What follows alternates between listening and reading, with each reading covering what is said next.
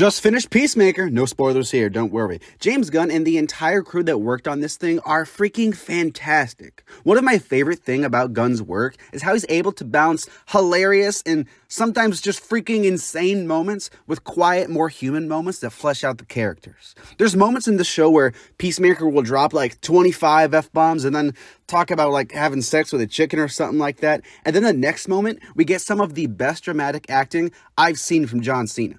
The crazy part is that it all feels natural and it actually flows together pretty well. Like I said, this is some of the best acting I've seen from Cena, but the entire cast in general nails it. Jennifer Holland and Steve Agee are given a ton of room to flesh out the returning characters from the Suicide Squad, and I love both of their arcs in the first season. Danielle Brooks, Freddie Storma, and sorry, I don't want to say your name wrong, are also fantastic additions. All three being some of my favorite characters in the show. I'd name all the actors who are great, but I feel like I'd just be listing the whole entire cast, and we don't really have time for that. Okay, last one. Annie Chang bodies this performance and shows a lot of range, but it's also nuanced. It's great. The threat of the butterflies might seem a bit similar to Starro in the Suicide Squad, but the motivations and abilities are different enough to where it doesn't feel repetitive. I think the best part of the show, though, is the actual evolution of Christopher Smith, aka Peacemaker. In the Suicide Squad, yeah, he's a douche that's convinced himself he's doing the right thing,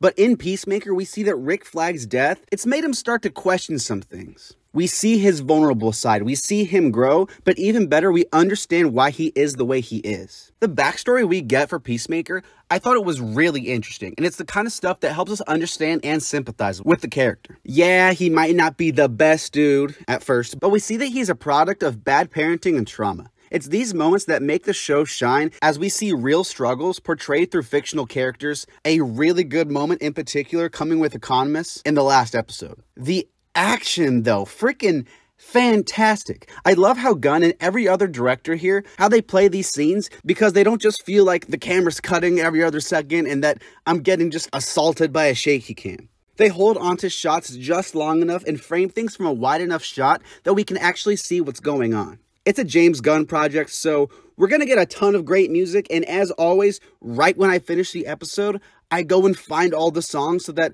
I can just listen to them over and over again until DJ Gunn gives me some more music. In conclusion, I think Peacemaker is not only my favorite, but the most complete of all the recent superhero shows we've gotten. It's refreshing that this isn't trying to set up future shows and movies, and instead it's just a really good look into the mind of Peacemaker that just so happens to have great characters, acting, action, story, directing, pretty much everything you would want in a show or just life. I loved the series, if you couldn't tell, and as long as you're old enough to watch, because seriously, it is not a kid's show, like, at all, I think you owe it to yourself to check it out. It is some of the best DCEU content we have. Thanks for watching. That was my review. Uncharted review tomorrow. Let's hope it's not that bad.